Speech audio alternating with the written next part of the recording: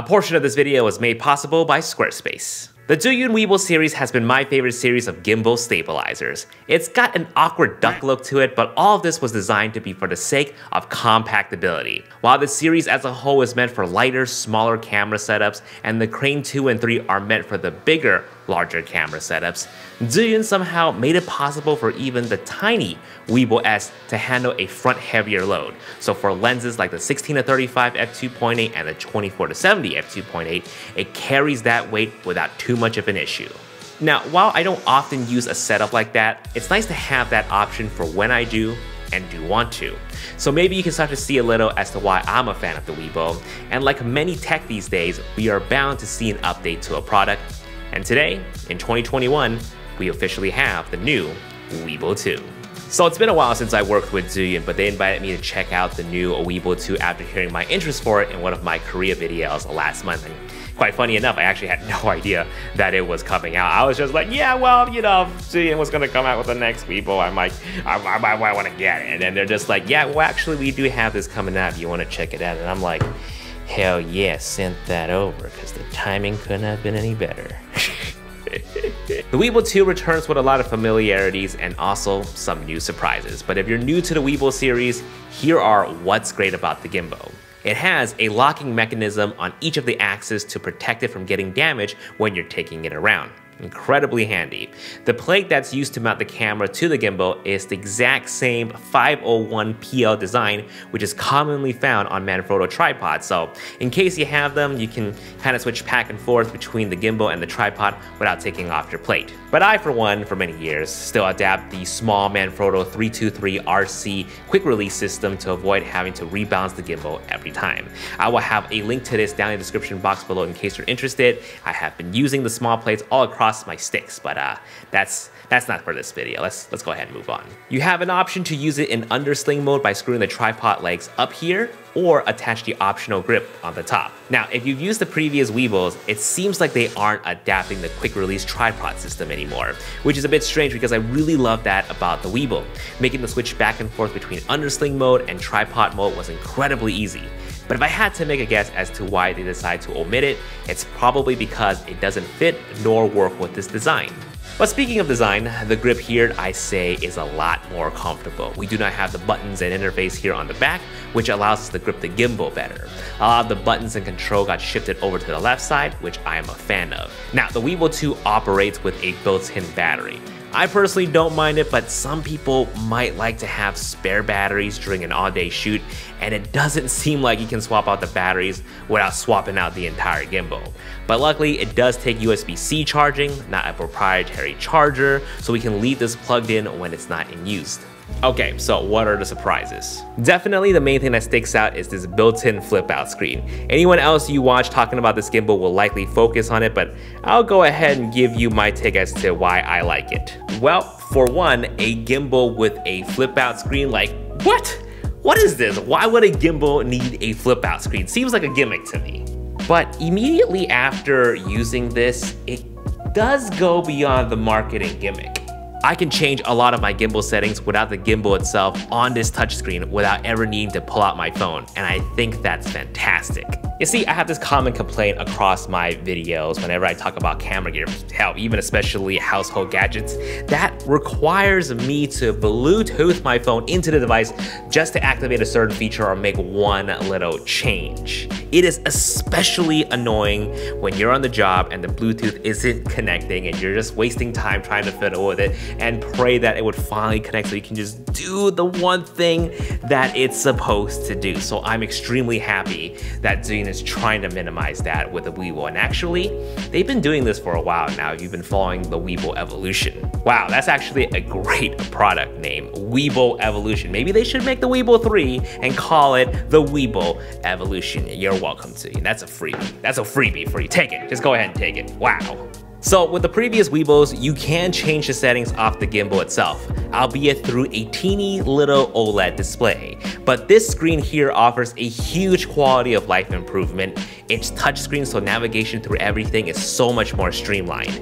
And it folds in and out easily if you choose not to have it out all the time, and you can turn off the display to conserve a bit of battery. So let's quickly go through some of the options that we have here on the screen. We have auto calibration, which is highly recommended every time you mount a different setup with any type of weight change to ensure that you have optimal stability.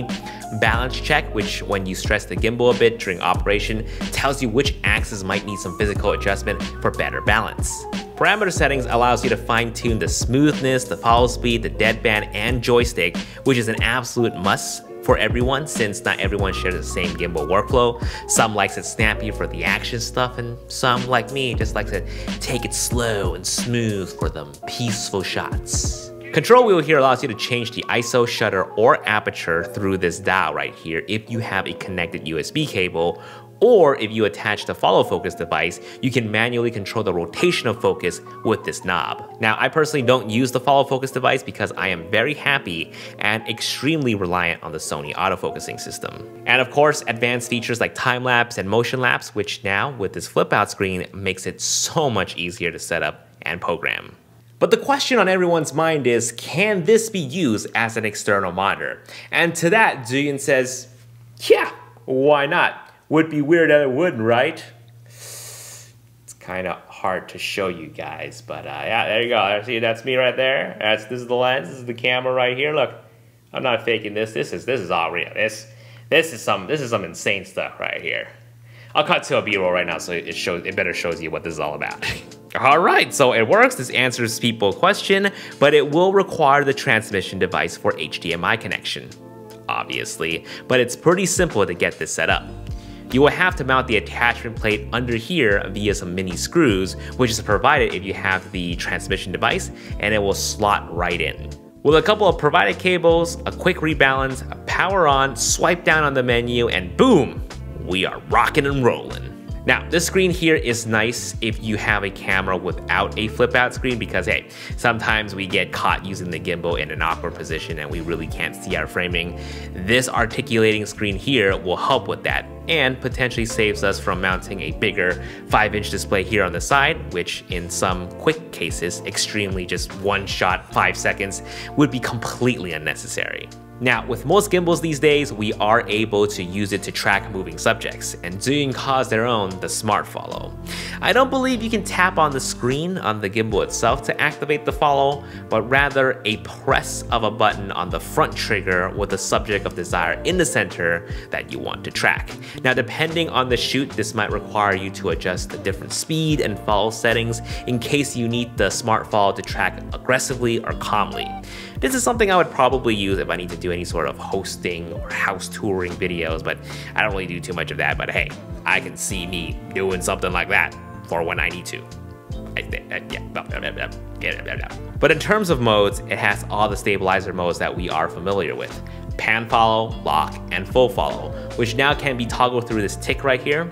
Though, keep in mind, every initial boot would put it back into pan follow by default, regardless where the tick is at. Now, there are other modes hidden within the menu like POV, Go, Portrait, and Vortex mode, and those are just different flavors for you to use. So that begs the question, do you need it? Do you need to upgrade to this?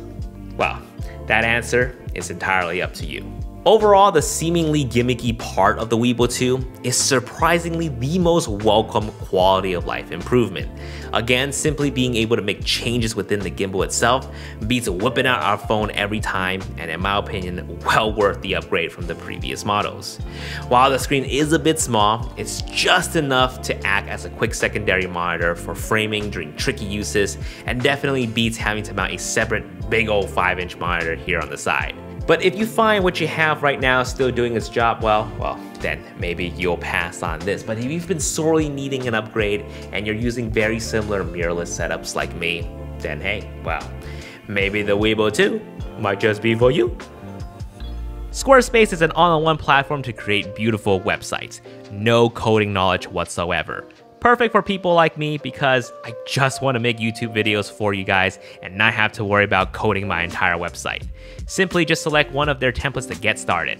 Every aspect is easily customizable with their drag and drop feature. Whether you're in need of a portfolio, an e-commerce store, or even a simple blog, design it with Squarespace. Use my link down below to test it out, and when you're ready to launch your first website or domain, use my code JasonVong to save 10% off. Guys, thank you so much for watching. I'll see you guys in the next video. Peace.